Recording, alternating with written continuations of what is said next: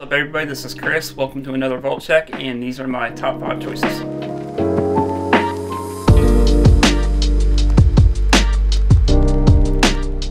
First watch is this OP41, which is one of my personal favorites. I prefer this and the red one over all the OP lineup. Next is the red letter Sea Dweller. Obviously they call it the red letter because of the red lettering right here on the dial. I personally like it because the size fits my wrist perfect. Third watch is the Panda, the ceramic Daytona. They obviously call it the Panda because of the colors on the bezel here, the ceramic bezel and the white dial.